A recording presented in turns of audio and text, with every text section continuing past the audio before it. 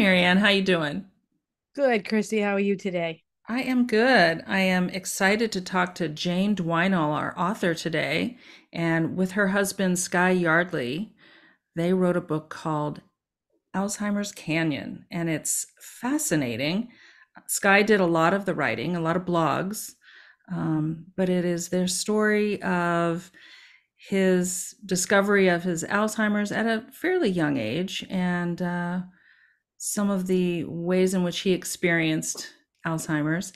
And and then Jane added in a lot of parts too about how the effect on her as a caregiver. It's a fascinating read, and they're a fascinating couple. Yes, I enjoyed the way that their solution to their problem was to share their story and to travel. They traveled all over the United States talking about Alzheimer's and meeting with people with dementia and caregivers and sharing their story. And Jane was a Unitarian Universalist minister. And so that was their audience. They traveled to different churches throughout the country and did workshops. And Sky was not shy about sharing his dilemmas and his celebrations and his achievements in spite of dementia. And he was a pretty funny guy from what we read. Yeah. And another interesting thing is he went into memory care right at the start of the pandemic. Right. So she tells us Yes. all about that. And Well, they just did a lot of fascinating things in their life to begin with. mhm, Travel, and he's fluent in French, and they were spent time in France. They retired early to do um, a lot of philanthropic kinds of work, and were in New Orleans after Katrina, helping to build houses. I mean, that's yeah, just incredibly fascinating. And so, yeah, in hearing about Sky from Jane, I mean, he just sounds like a fascinating man, and yeah. with a sense of humor and with a lot of insight into what was Mhm. happening for him. But it's funny, and it's sad and tender, and I think it'll be an interesting conversation. Yes, I think the listeners will really enjoy it. Yeah. All All right. right, Well, let's get to let's it. get started. Hi, Jane. Welcome to the All Authors podcast. How are you today? Good. Thanks for having me. Yeah, hi. I'm so delighted to meet you and really excited to hear what you have to tell us today and tell us about your story. Yeah. So, your book, Alzheimer's Canyon, was started with your husband, and he was journaling and blogging about his journey, correct? Right. Yeah. After his diagnosis, he he embraced his dementia diagnosis, Mm-hmm. unlike many people. And the first thing he did was research.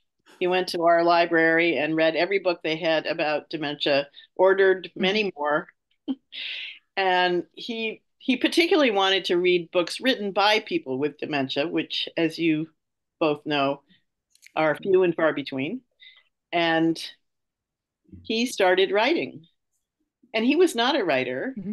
He was a smart guy. He'd gone to Amherst, but he turned his back on all that academic stuff. And in fact, when he started writing for the blog, he struggled. And I'd have to say, Sky, you're not at Amherst. just just write. Like Yes. nobody's going to judge you, Mm-hmm. for your sentence structure. Um, and he just relished writing. He said it helped him make sense of what was going on in his life. And he also wanted to do what he could to erase the stigma around dementia, which is why Yeah. the writing turned into a blog. And he Yeah. just looked forward to writing and looked forward to people's responses. He just completely embraced it. I love that, and I'll bet a lot of that was just how to process. You know, sometimes when we write things out, Yeah.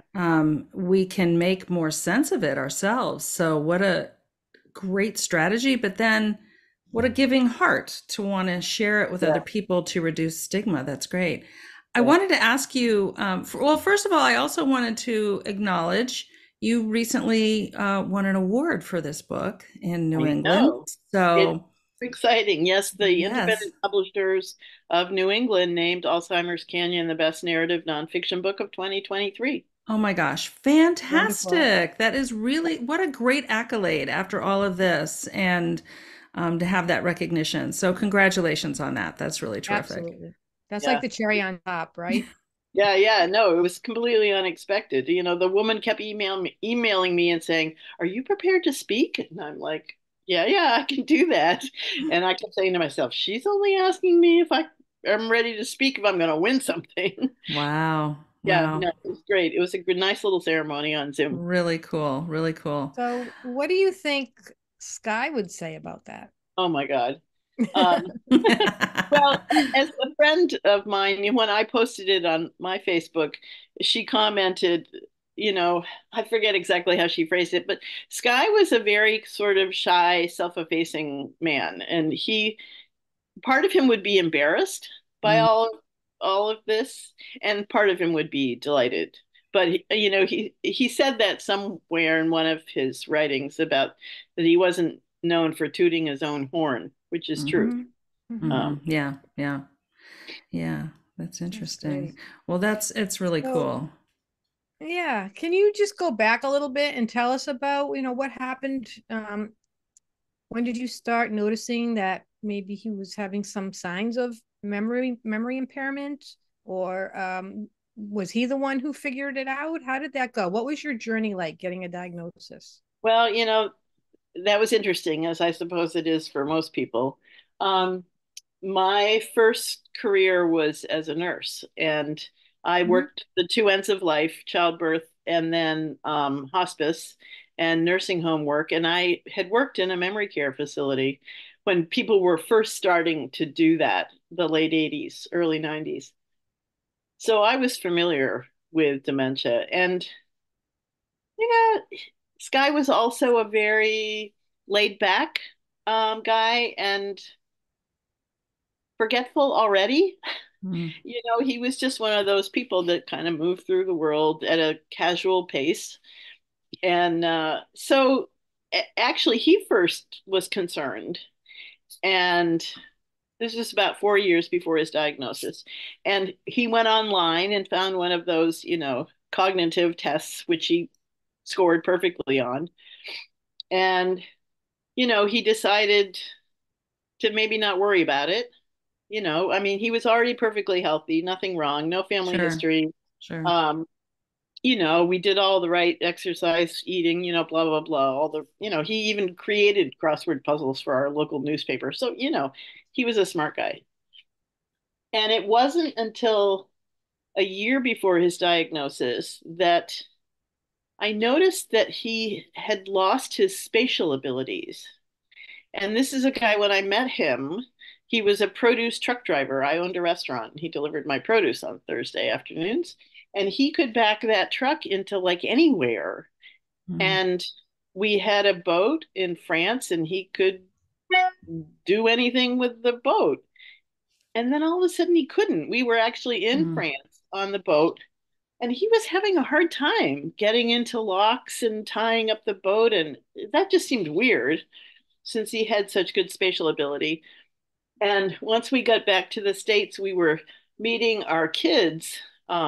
We had rented a condo in South Carolina for the holidays, and we were meeting our kids there. And so we were driving in an unfamiliar place, but he kept yelling at me when I was driving that I was going in the wrong direction.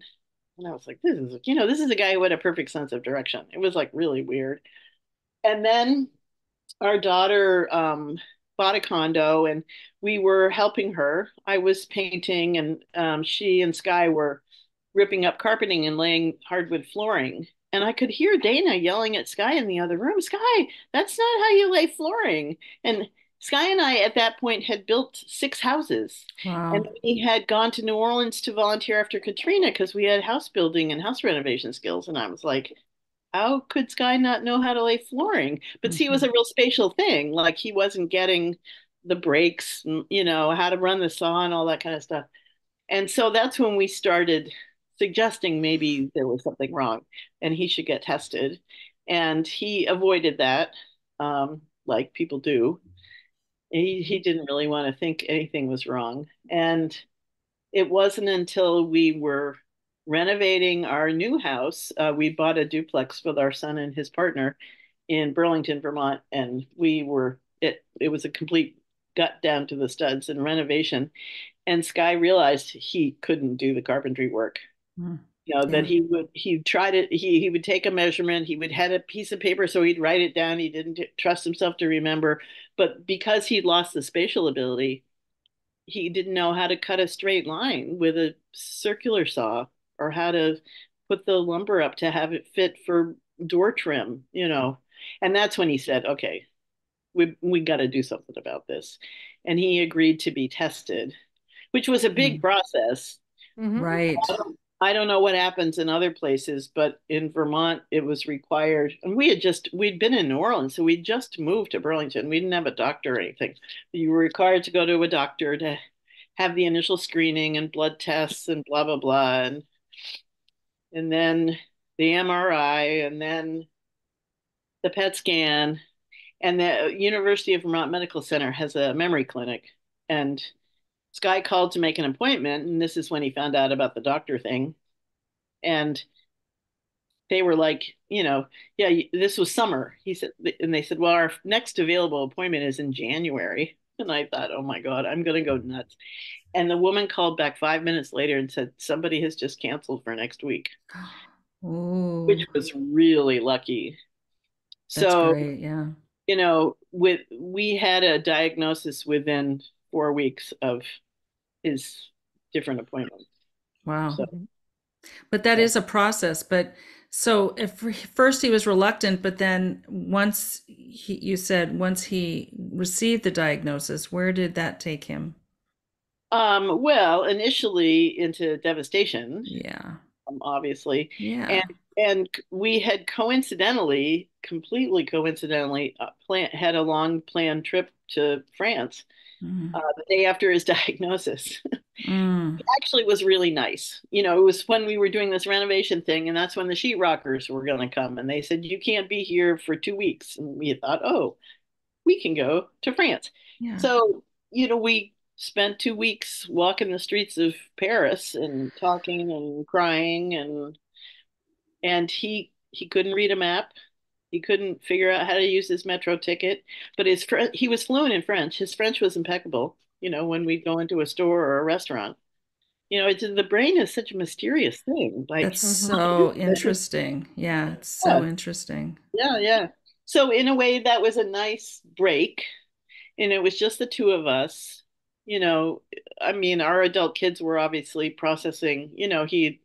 That was the first people he called, and his sister, and stuff. Um, so it was a nice break, and that's by the time we got home, he's like, "I'm I'm ready to roll. Let's do this." Wow. Wow. And we That's ended up the next year going on a year-long public speaking tour. I was a Unitarian Universalist minister, and so I hooked us up in churches, and we spoke at 25 congregations, both Unitarian Universalist and United Church of Christ. We had a living with dementia sermon, and Mm-hmm. many of the churches we also held a workshop either on the Saturday before the Sunday or after church. And Sky just loved it. He wanted to meet his people. He wanted to meet other yeah. people with dementia. And by doing this church stuff and the workshops, it was his people all over the place. And in many congregations, there would be somebody who came out who had not told anybody that they had dementia Right. and became Yeah. public about it. Yeah. So it's so interesting how different things kind of happen, right? And I read that you and Sky had retired early and you were doing a lot of these different things. And so it sort of gave you the freedom to be able to and really I just want to say you both are such givers and you were building things for people and then going to down to New Orleans. I mean, that really touches my heart. I think that's so wonderful. And so, you know, then he was what, age 66 when he was formally diagnosed, Right. correct? So Yeah, yeah. still really young, Yeah. and but you had this freedom to be able to process it a little bit differently than maybe someone who has to think about leaving work or Oh, you know completely. Oh, changing yeah. everything else. But so it's such an interesting way that this kind of evolved for you both. Yeah. Oh, it was such a gift that we retired early. We Hmm. hadn't really planned on it, but it was in the back of our minds. And Sky professionally was a family mediator, and also in Vermont did a thing like mediation called parent coordination, but it's not mediation because high conflict families aren't allowed to mediate. Anyway, and he just turned to me one day, he said, I'm really sick of all these people in conflict. I'd really rather do Hmm. something else. Yeah. He had a very successful practice, Yeah. but he was like, I'm done. You Yeah. know, uh, Sure. enough of this. I get it. And For and and sure. and coincidentally, that it was not long. It was like a year, like after Katrina, Yeah. and and we're not city people, we're country people. And he was like, "Let's go to New Orleans and volunteer." And I thought, "Oh, sure, why not?" We loaded our car with all our carpentry tools and Right. an air mattress, and off we went. Yeah. And we had a fabulous time. We met such amazing people. We loved the culture of the city, and it surprised both of us. Yeah.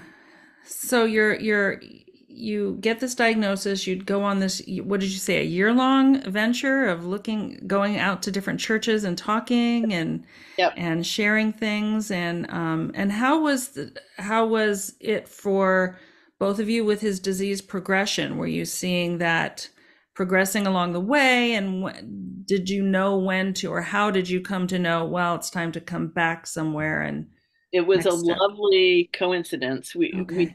We had the engagements from September to September, and when he got to that last one, I knew he couldn't do it anymore. He was reading his sermon, I Mm-hmm. was reading mine, but Mm-hmm. Hmm. he was Hmm. he was starting to be scared. Mm-hmm. And luckily, the last one was a local one to us. The last couple that summer were local because we traveled all the way to the West Coast Yeah. uh, for a lot of it. Most of it was New England or New Jersey, and we hooked it up with the bucket list. We had done so much traveling. He had only one thing left on his bucket list, which was to go skiing out west. He Mm-hmm. was a black diamond skier, amazing athlete. And I'm like, okay, we'll go. And then I was like, oh my God, we're in this condo that looks like 300 other condos. Is he going to find his way home? Because, I could ski, but, there was no keeping up with him. That's for sure. He didn't get lost once. It Wow. was amazing. Though he said to me, he said, I learned right away to ride up the chairlift with somebody else and kind of like follow them. Mm-hmm. Because it's a brand new mountain. He'd never been. It was really big. Yeah. Yeah, And good strategy. yeah, we had a great time. We had a great time. And, his greatest challenge anywhere we were was where was the bathroom in the middle of the night? Because, of course, that was a different location everywhere we were. Hmm. But Yeah, yeah. yeah, otherwise, he did great. Yeah, I find that really that's very an interesting because the common advice is to not move. And we have one other author in our organization, Tony Copeland Parker, who he and his wife or his partner. They were marathoners. They ran all over the world, and they're still running. Now they're in assisted living, but they still occasionally run. But they've been in like almost every country on earth. He just takes her, and she wants to go, and they fly and they stay for weeks at a time. And he said, people told me I wasn't doing the right thing, but we were happy. They Right. had made such great memories. So, and I know people who were afraid to travel with their spouse if they have dementia. And it does have its challenges, but it's not impossible. No, Yeah. not at all. And I mean, we were lucky that we had done so much traveling Mm-hmm. before. And Mm-hmm. so we knew how to travel together. And, I did have to pick up a lot of the travel tasks that he did. like I had to go get the train tickets or the, plane tickets that he had always handled, that kind of thing. Um, but that was fine, you Yeah. know. And it was Hmm. and it was mostly me.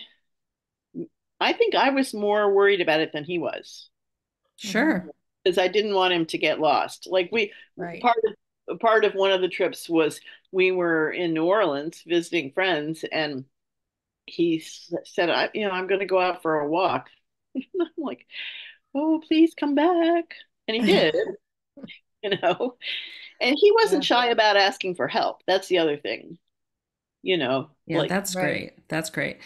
Well, Hmm. what you're saying makes, I mean, I think you speak to a lot of caregivers' anxieties when you say that, right? Sometimes the person who has the dementia might be unaware of the anxiety. Many people, it manifests so differently in everybody, but then there's the caregiver who's like thinking of all the things that could go wrong, right? So that's a lot on you. Yeah.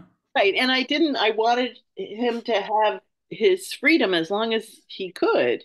I didn't want to start telling him he couldn't do stuff. Right, right. I mean, there's that other challenge then as a caregiver is freedom and then also just dignity. What do we do while we're watching the person we care about stumble through things and yeah, make sure that we preserve as much of their dignity as we possibly can. Kind of looking at, what do we do? So Right. a lot. I mean, I was incredibly fortunate that he was the person that he was willing to talk about stuff. And one of the early conversations we had was Hmm. about driving, Wow. and when would, how would we know it was time for him to stop driving? And it was his choice. He said, "This is too Hmm. frightening. I am not doing this anymore." Okay. Okay. That's great. Yeah. Because Yeah. that He is had a a lot tough of conversation. self-awareness. I'm Yeah, sorry. yeah. Especially since he had been a professional truck driver. I mean, this guy was like into driving. He wrote a beautiful piece about it, that's in the book, just remembering the thrill of getting his license as a teenager and realizing like he could go Hmm. anywhere. So, and he'd always traditionally been the driver when we went on long trips. And partly that he always got car sick. So he had to be the driver so he didn't get car sick. Right. So anyway, he was very gracious about, letting me drive on long trips. And then once he just took up driving in town and then came home once and said, "That's it. I'm done." Yeah. Yeah. Mm. My stepfather was like that too. He said to me, um, I don't want to drive. Margie makes me drive. Margie was my mother.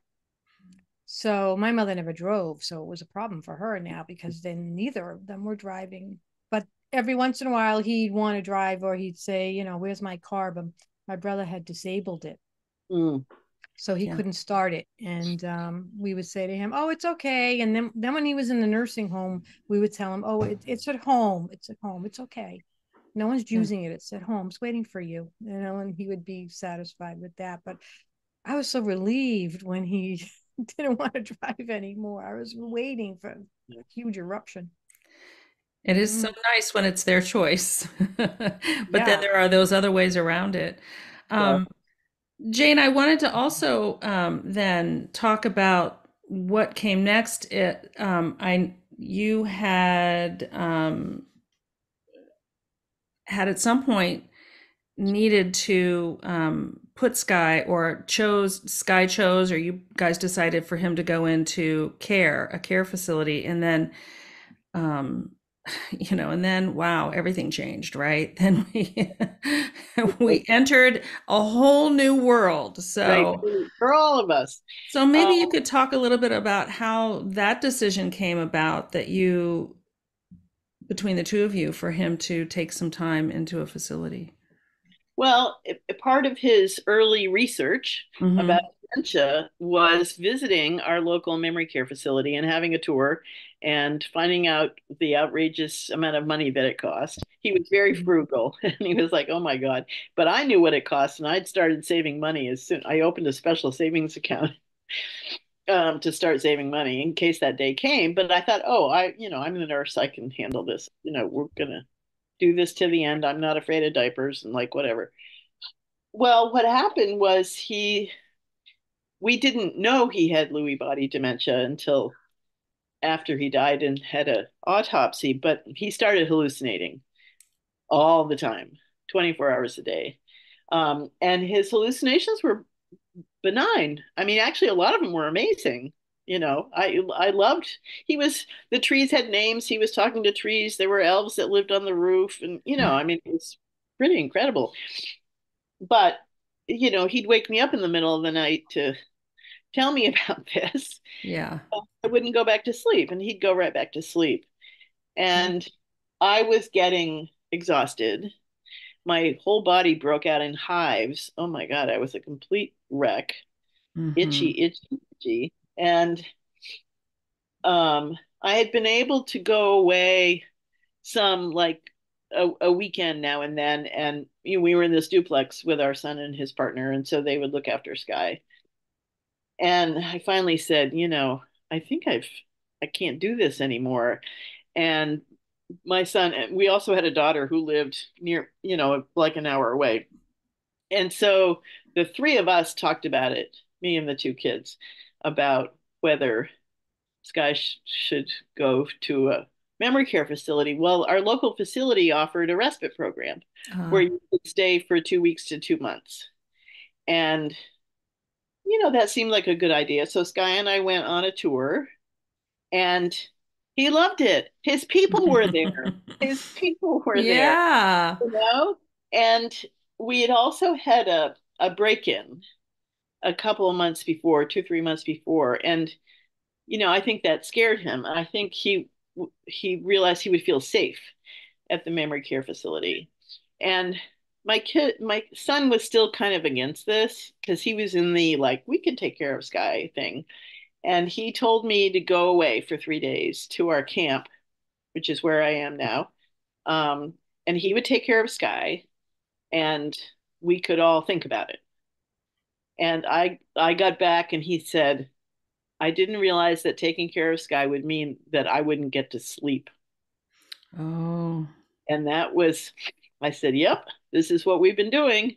And he was like, okay, let's do this. 2 weeks. And I had visions of tropical beaches and tropical drinks and reading novels and sleeping. And, after 2 weeks, I'd be revived and it'd be fine. I'd take care of Scott.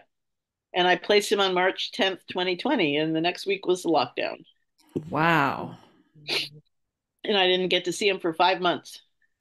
So he was there in on respite Right. and you couldn't He got take him locked out up. from respite. But Wow. take him out. If I took him out, he was not going to be allowed to go back in. Right. And he had the facility had their own doctor and she was fabulous. The staff was fabulous and he was up all night with hallucinations and he was peeing wherever he felt like peeing and sleeping wherever he felt like sleeping. And they tried all kinds of medications to help him sleep with no luck.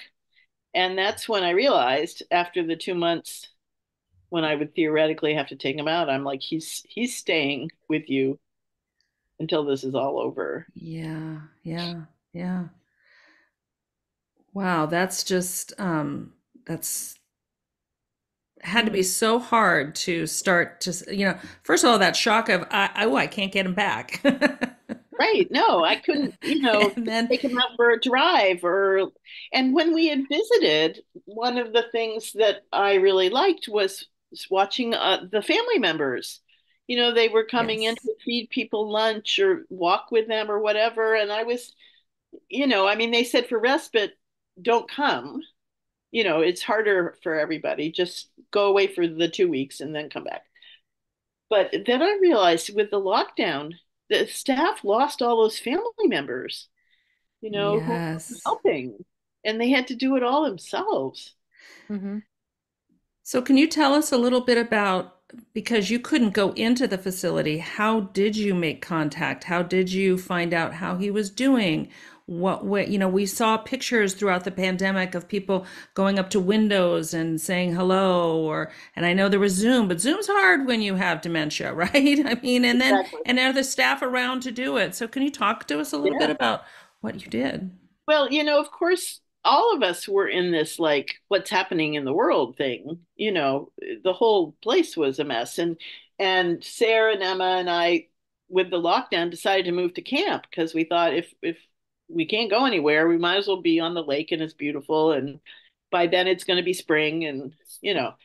So the three of us abandoned our duplex in Burlington and moved to camp. And of course, then all of a sudden I'm living with my adult child and his partner. So that's like a new thing too. And Sky would call. I would call sometimes, but in his hallucinatory world, sometimes he was too busy to talk to me. Yeah. So what I said to the staff was just have him call me when he wants to call me. And we talked on the phone at least once a week, sometimes twice a week, and he called in whatever current hallucination he was in, and he was usually traveling, and he wanted to tell me where he was and what he was doing and when he'd be home, and it was I played along with it, and sometimes he'd talk to me for a minute, and sometimes he'd talk to me for 20 minutes. Like I didn't ever know, and he never once asked to come home, never, which is Wow. Okay. thank God for that. That would have just I Mm. had a friend whose husband went into care about the same time, and every time she saw, it was one of those where she could come to the window thing. Mm-hmm. I was an hour away, so I wasn't going to do that. He every time he asked, well, why am I here? Why can't I go home? Anyway, that was a blessing. After 5 months, the governor lifted the ban on people going to senior facilities, and they allowed a visit for a half an hour once a week outside, 6 feet apart, masked and gowned. And Mm-hmm. try that with somebody with dementia and see how that goes. Wow. Not great. And at that point, Sky physically couldn't hold his head up anymore. So he couldn't even see me. Yeah. He could hear me, but he couldn't see me. And even if I sat on the ground, the staff was right there. They were keeping the 6 foot apart thing. They were being strict about it. Um, and even if I sat on the ground, he still couldn't see me. And every week I'd say, "Am I going to do this again?" Because it was Sure. really painful. It was really, really painful. And Yeah. then I was like, "Yeah, I'm going to do it again." And then by fall, it was another lockdown. Oh, yeah. Just So revolving lockdowns, right? all Yeah. the lockdowns, and it wasn't until the last week of his life that they were good about having like a Zoom thing for family members. And I forget how, I think it was only once a month. I don't think it was once a week. And they we were on this Zoom call, and they mentioned it's that people were allowed compassionate care visits, if their person was dying or not doing well. And Sky had it wasn't that he had fallen, but the doctor had called me and said he couldn't bear weight, that he would try to stand and collapse. And she was afraid he had broken his hip. He was a very slender Mm. guy, and had x-rays done, no broken hip. Because I was like, oh man, broken hip. Like Right. my mother had a broken hip and I had to deal with that. And she didn't Yeah. even have dementia. Um, anyway, the doctor said to me an interesting thing. She said sometimes people with dementia lose their ability to understand where they are in space, Mhm. which certainly made sense with Sky's spatial awareness Mhm. issue, and that's why he couldn't stand. Yeah. So they allowed me a compassionate care visit, and within 2 days he couldn't swallow, and 3 days after Mm. that he was dead. Oh Wow. But I my. was allowed to be there the last 3 days, Wow. and they were great. They brought in a cot, they brought me meals. The staff members came in and told stories. They loved Sure. him. They completely loved him. And he was so happy there. He was Yeah. so happy there. that's what made it okay. Yeah. Yeah. How long was it since, the time of his diagnosis till he passed? 4.5 years. It's quick.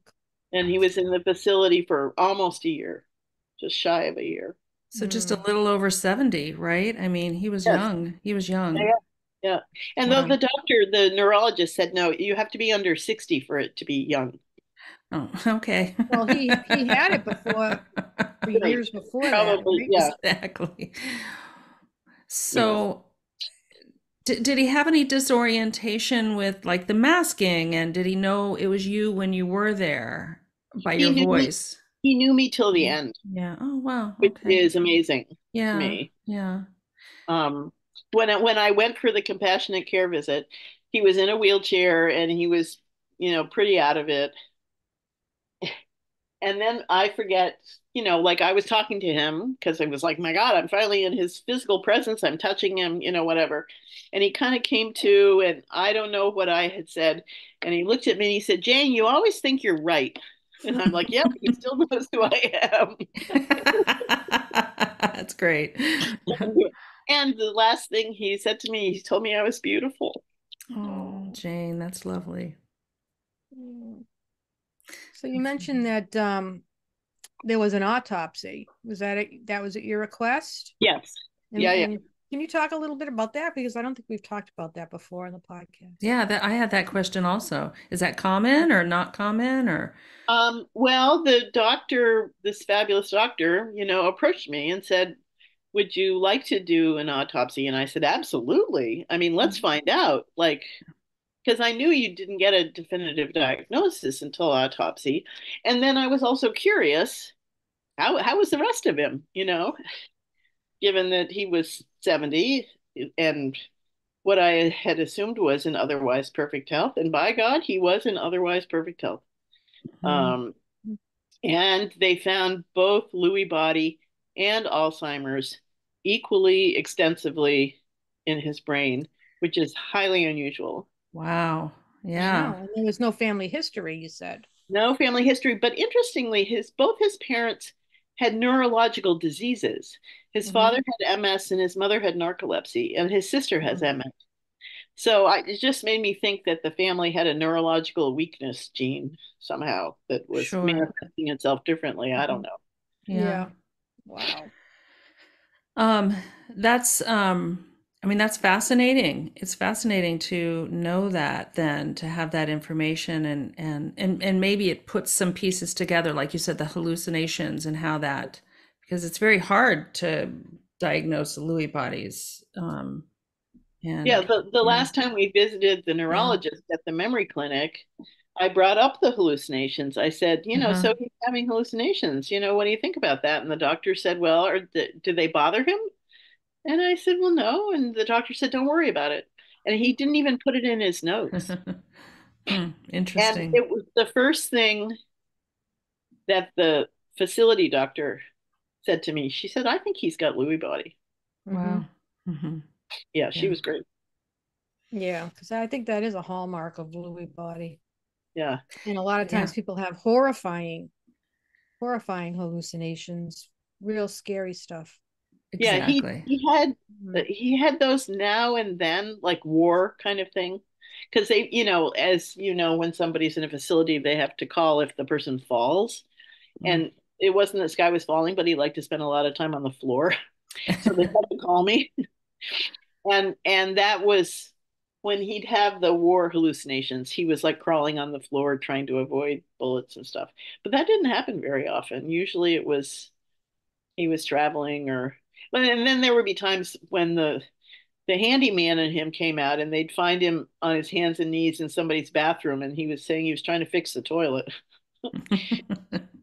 So Well, he was always trying to help. That's really great. well, and actually after he died and I visited I did a book thing with the staff. They told me he did this amazing thing. Well, first of all, his professional mediation skills were still there. He was mediating conflicts with the residents. And but the other thing he did is that if he felt he really had a great empathy for people. If he felt a staff member was getting stressed out about something, he would walk up to them and stand next to them and turn to them and touch them lightly and say, "Are you okay? Can I help you?" Wow. And they were like, "Whoa," snapped him right out of whatever was going on. They felt they learned a lot from him. Yeah. Yeah, That's beautiful. I mean, it's interesting how the core of who we might be is going to show up in different ways, despite, um, whatever is coming our way, right? right. And this is a man who, had lost all his bodily functions. He was in diapers and had to be fed and all Sure. that other stuff. I mean, he was still writing almost up to a year before his death when he was still at home and he was unable to dress himself and bathe himself. He was still writing. Yeah. It might take him 2 days to write 4 paragraphs, but he was still writing. Yeah. Yeah, I find that very interesting because we do have several authors in our organization who do have dementia and have written books, and some have written more than one, and some have traveled, quite extensively promoting their books and doing talks and stuff. And people have accused them of faking that they have dementia because Mm. they can't understand how you have dementia and write beautifully or speak Mm. beautifully. Wow. Right. No, it always amazed Hmm. me. Mm-hmm. Yeah. But you lose that, especially people that have done it all their lives. Right. And Sky hadn't, but like I say, he was, Mm-hmm. he'd had perfect scores on his SATs. He was just Right. brilliant. It's smart. And he said to me in one phone call, he said, they call me the professor here. I'm like, which hallucination is this?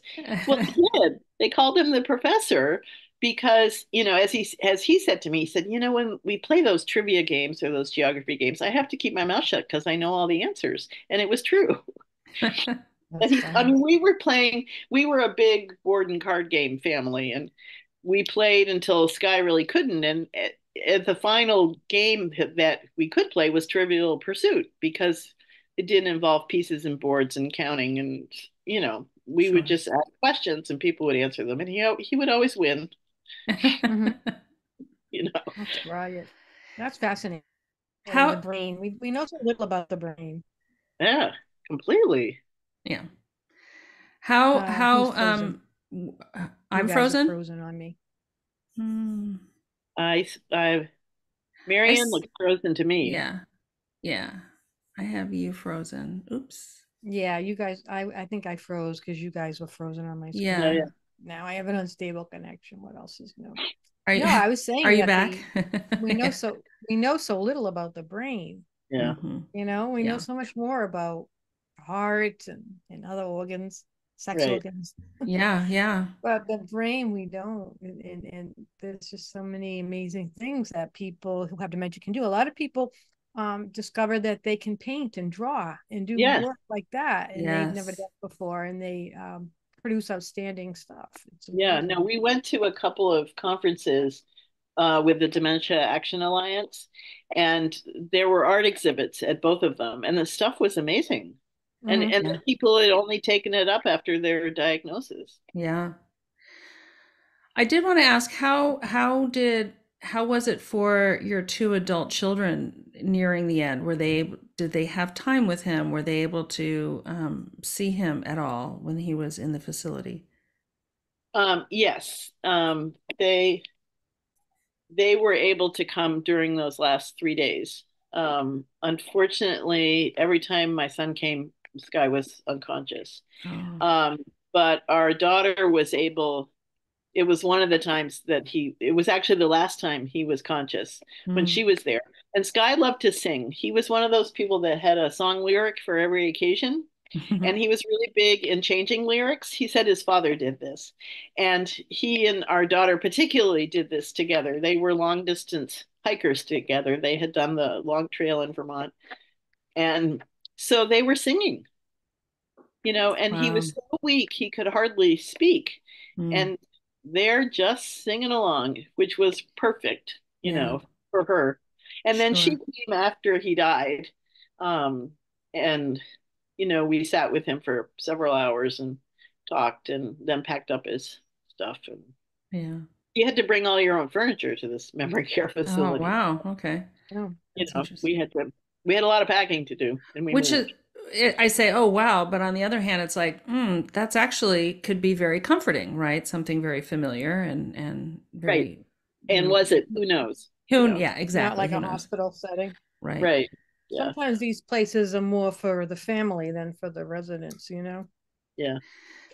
How do your children feel about your book and your notoriety now and your award-winning place in all of this? Well, the really fun part about that is that our daughter is a graphic designer and she designed the book. Oh, Oh, lovely. gorgeous. Yeah. And well, she's my technical expert. So she set up the blog and taught me how to like do all Uh-huh. that. And this is actually my fourth book. I'm the writer in the family. Hmm. And the first one was with a major publisher. The two in the middle I self-published. And Dana, our daughter, did the graphic design, and her best friend, Marisa, is a professional editor, and she had edited those two books. Well, she had just gotten hired by my publisher for Alzheimer's Canyon, so she edited Alzheimer's Canyon as well. So it was a real pleasure to be able to work with Dana and Marisa on Yeah, the book. Yeah, yeah, very nice. yeah. That is Very And our amazing. nice. son, he's not, this, any of this is not interesting to him, but he embraced taking care of Sky, Yeah, which as a young adult male, yeah. I think was a really big deal. We were a very close family. We homeschooled. Uh-huh. And so the four of us really spent a lot of time together, more Yeah, than most families. yeah, yeah, And we'd always talked openly about everything. And I think it helped that I was a minister and a nurse. And, like the kids were at their grandparents' deaths, like talking about death was like a regular thing, like talking about sex. We yeah, talked about yeah, all of it. It's a So normal thing. yeah, they handled this very well. yeah. And they both said it's way better that Sky got dementia than you. Oh my. Well, it's because Sky was a very laid back, kind of quiet guy, Right. and I'm not. Got it. And where did the title Alzheimer's Canyon come from? That came from Sky's fantasy world. Uh-huh. In the book, there are 11 episodes about this guy who finds himself in Alzheimer's Canyon, one way in and no way out. Mm, The detour off the highway that nobody asked to take. And so he wrote this fantasy story with this guy who ends up in Alzheimer's Canyon, who has many wild and crazy adventures. So got it. That's that's wonderful. where it came from. Yeah. And reading them, after all was said and done, it's really like what happened. Yeah. Yeah. Yeah. Very Hmm. good. So how did it come about that you actually finished the book and got it published? Where was he? Where did he leave it off? Um, he, I had written some, Hmm. um, just sort of, this is what it's like for the partner kind of stuff. But, maybe once a year, once or twice a year, maybe. But once he was unable to write, I took up writing and I wrote like once a month, because our blog crowd, they wanted to know what was happening. So, Oh, and it was after he died, I thought this deserves to be a book. This deserves to go out into the larger world. And I didn't want to self-publish again. My two self-published books were for a very niche market. Um, and they did well, the 1,000 copies, for their little thing. This is big. This is like everybody, 6 million Mm, people or more with dementia in the US. So I organized the blog posts and I wrote introductions to each year, and then I looked for a publisher and found one. excellent. Yeah. Excellent. that's amazing. Did you want to read us something from the book? Yeah. Did you Love do to that? hear if you're Did you ready. want? Oh, we'd Um, love it. ah, how much time do we have? It's your We got time. time. Yeah. Uh, well, here's a couple little short ones. that are kind of cute, funny. Excellent. Um, they're called Store One and Store Two. Store One. Alzheimer's, you are so slow. I can run circles around you if I want to. To prove it, I just drew a clock. Took 19 seconds, and it wasn't a bit difficult. Unlike at the store yesterday, $6.41. First, I hand over a 5 and a 1. I'd brought some change from home, so I dump a few coins on the counter. Quarters, nickels, dimes, and 2 pennies. Uh-oh. My mind gets seriously busy, jangling. Way too many possibilities, most of them skyrocketing over 41 cents. Others, not enough. The store clerk is patient, watching me pushing the coins around and around and around. Store two. The Vermont State Liquor Store is a busy place this Friday afternoon in May. The colleges are winding down, the students are winding up, and the one liquor store in town is shaking. 20-somethings dominate the store, both behind the counter and in the long, polite lines of customers waiting to check out. The store is prepared for the onslaught with extra help at the checkouts. But there's one old guy, 2 or 3 times the age of everybody else. He's kind of disheveled, wearing work clothes. Despite his small purchase, he manages to hold up the line, emptying one of his pockets onto the counter. Why? Now the old guy is randomly sliding his pocket full of change across the counter at the clerk and muttering something. Homeless, maybe, drunk, possibly, or he could have escaped from his nursing home. Nope, just me in another cameo appearance as the demented one. My goodness. I I'm love that glad he he had such a had some humor. yeah, sense of humor. I love that he had such a sense of Right. humor. And he was not what's the word? He had self-awareness, but he was not, he could laugh at himself, Right, Yeah. and wasn't afraid to make himself look foolish. Hmm. right. As people who have read the book says, you will laugh and you will cry. Yeah. Yeah. Right, because it's also very poignant as well, and he gets a lot across in a very um Yeah, short Yeah. period of writing. Yeah, yeah. it's amazing. So Jane, what's next for you? What's next for me?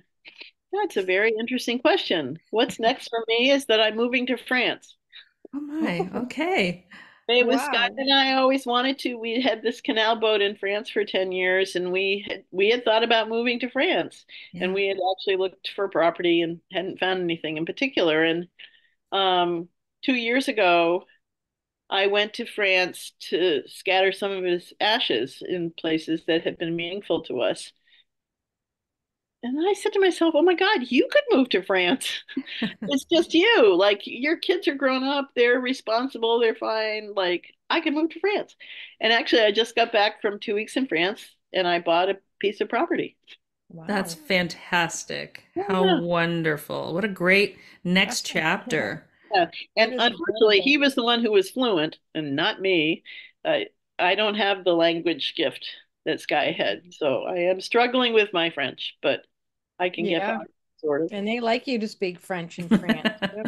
Too. And those waiters in Paris, they'll start speaking English as soon as I open my mouth. But I'm Yeah. moving to a small city in the southwest of France where they're much nicer.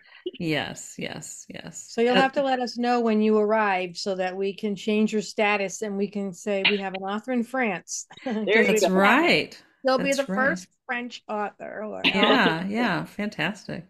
Yeah. Will you continue anything in terms of advocating around Alzheimer's or dementia, or is that something that you want to maybe put on a shelf and pursue some other kinds of avenues? I mean, because Jane, Yeah. it sounds to me like you're into everything. So this is like you could go in a lot of directions. I could. Well, I spent the last year from when the book was published in November of 2022 through May, Yeah, yeah, public speaking around the country yeah. about bookstores, libraries, churches. And I got appointed to the Vermont Commission on Alzheimer's and other related disorders. Hmm. And I did a lot of advocating at the State House and gave the prayer one day and, whatever. And it's time for me, Yeah. you know, Yeah. it's time for me. And it was wonderful to do that. And then also like every week I get to talk about my husband dying. Hey, it's a lot of fun. Well, there is that, right? So, gosh, I think moving to France sounds like a really wonderful segue Yeah. in your life. Yeah. Yeah.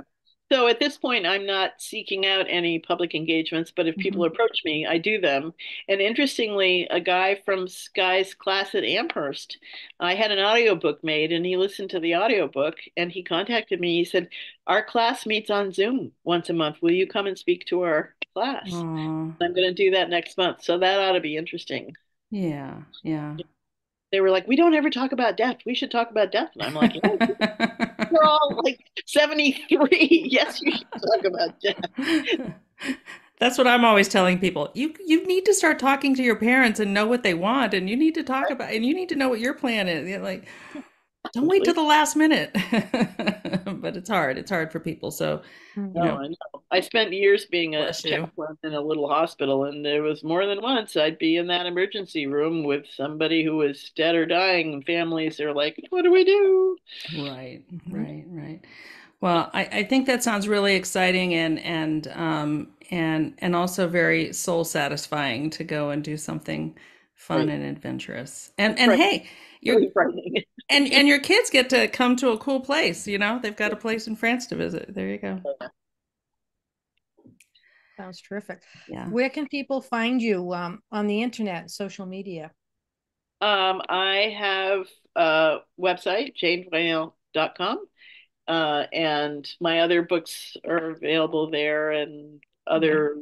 we lived in a tiny house for 2 years, and there's a blog about the tiny house. Anyway, yes, we did all kinds of stuff. And I'm on Facebook and Instagram. Um, Jane Dwinell on Facebook and Jane for Care on Instagram. I just followed you, Jane, so that's really exciting. Okay. I'm glad that you're on social and that's great that people can find you. Yeah. Yeah. And where can people buy your book other than They your can website? buy it at their favorite independent bookstore. They Hmm. can buy it from Amazon. They can buy it from me.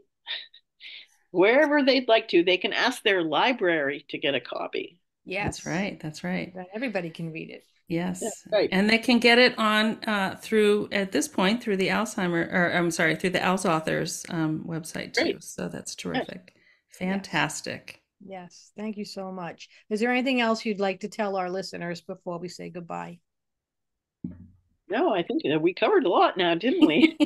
Yeah, an hour goes a long way. We Yeah, did. it does. And now I'm going to Well, have to go do my French lesson. Come on. Yes. Au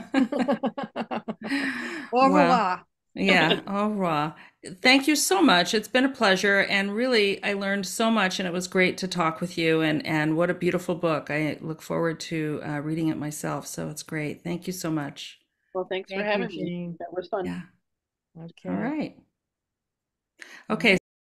Thank you for joining us for this episode of Untangling Alzheimer's and Dementia, a podcast produced by alzauthors.com, a community dedicated to supporting caregivers and people with dementia through heartfelt personal stories. Please hit the subscribe button and like buttons, and we'd love to hear your comments. To learn more about Alz Authors, be sure to go to alzauthors.com and subscribe to our newsletter so you can be among the first to know everything happening at Alz Authors. You can also follow us on social media, Facebook, Twitter, Instagram, and LinkedIn, where we share a wealth of resources for the dementia journey. Remember, you are not alone. One can sing a lonely song, but we chose to form a choir and create harmony. See you soon.